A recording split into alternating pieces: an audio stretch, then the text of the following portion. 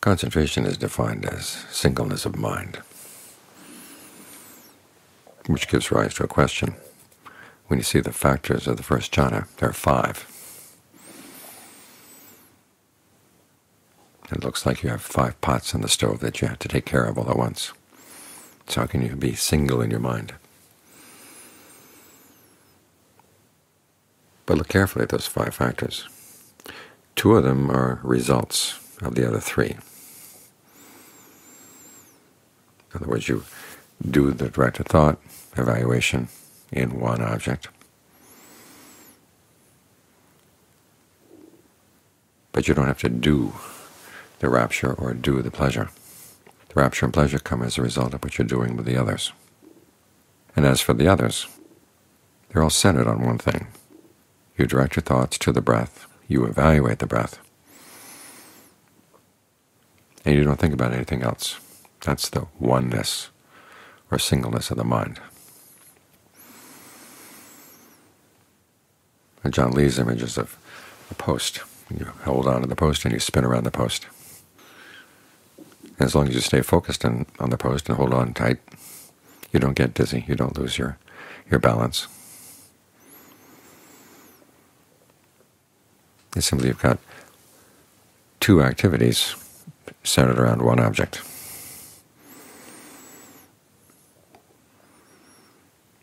And the activities are an essential part of getting the mind to even deeper states of oneness, more solid states of oneness. Sometimes you hear them described as a wavering or a wobbling of the mind. It's not quite there yet. But if it is a wavering and a wobbling, it's wavering and wobbling with a purpose, of getting things to fit together snugly. It's the work you do to put things together and make them right. To use another analogy, it's like making a chair or a chest of drawers. You sand the pieces of wood properly, you cut them properly, so that they're snug.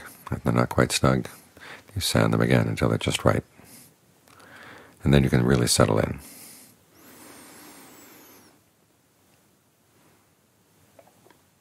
So in this case, the directed thought to the breath. Keep reminding yourself to stay with the breath. The evaluation is to make sure that the breath is a good place to stay. It's just right for the body, just right for the mind. If it's not comfortable, you figure out what could be done to make it more comfortable. That's part of the evaluation. And then when it is comfortable, the evaluation goes further. How do you maintain it?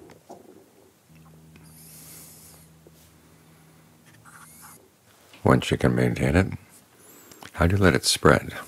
Because after all, the Buddha says you want the sense of pleasure and rapture to spread throughout the whole body. And how do you do that? Or you think of the breath energy going down the spine, out the legs, down the nerves of the shoulders and the arms, through all the muscles of the body.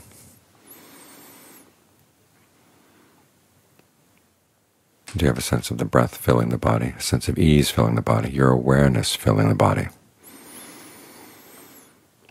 When they all cover the same territory like that, that's when you really get a sense of oneness.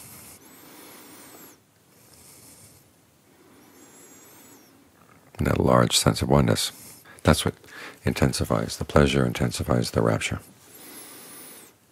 and allows you to go deeper into concentration. You can put the directed thought and evaluation aside. To go back to the image of the pot on the stove, it is just one pot, and you're hovering around it, tasting what's in the pot.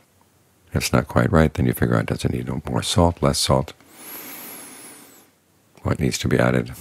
Does the fire need to be turned up, turned down? Until everything's just right. Then you can eat whatever you have in the pot.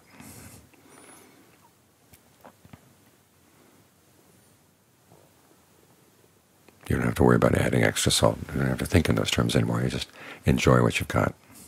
That's getting the mind into the second jhana, where there's a sense of being one with the breath. The awareness and the breath and the body all seem to be one. Try to maintain that.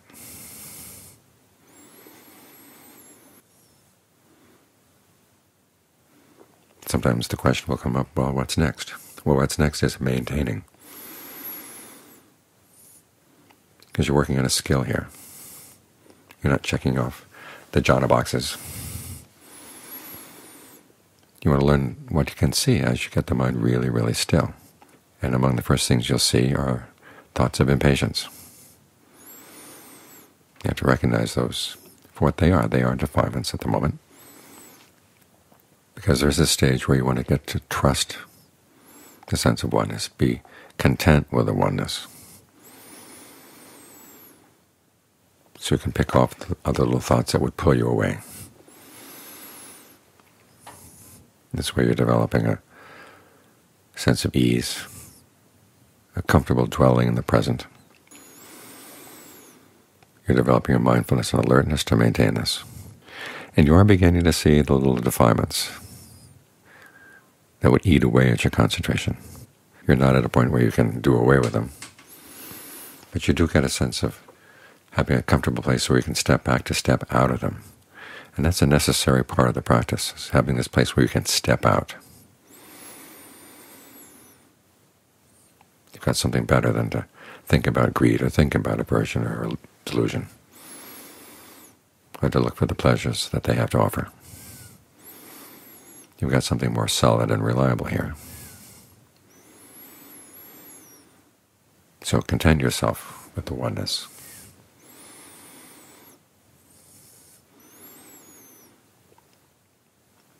Get so that you're really good at this. You know your spot. You know the comfortable breath. And you learn how to deal with whatever defilements are going to come along and try to destroy this.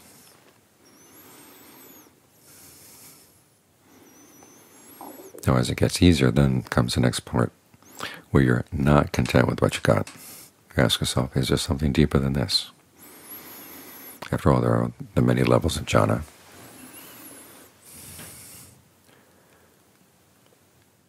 And whether your concentration fits into jhana yet or not, that's not the issue. The issue is, can you see when you've settled in and feel secure and feel solidly here, if there's anything in the concentration itself that is still a disturbance?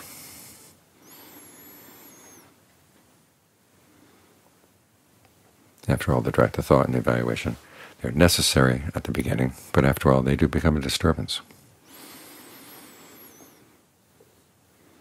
The sense of rapture and refreshment, the energy that courses through the body at times.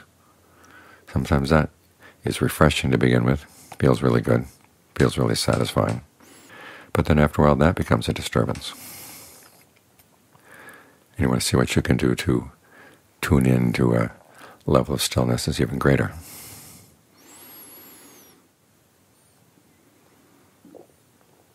Where everything is really one, really still,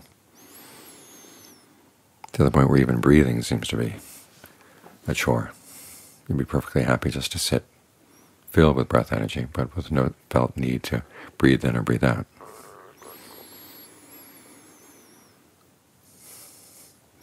Now sometimes you get there simply settling in without thinking too much about it, but other times you do have to actively question.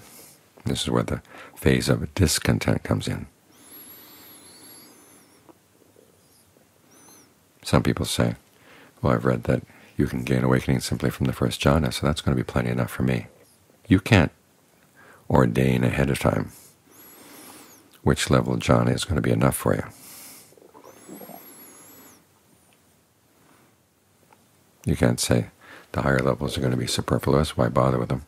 I'll just hang out here.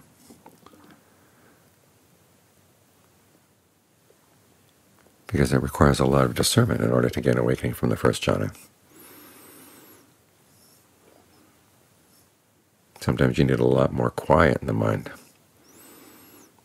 in order to gain the kind of insight that would be radical.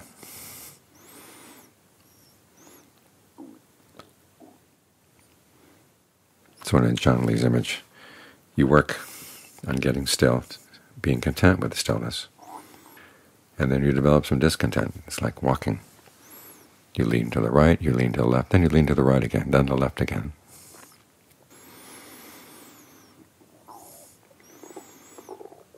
As you settle in, and then question what you've got as you settle in, and then settle in again.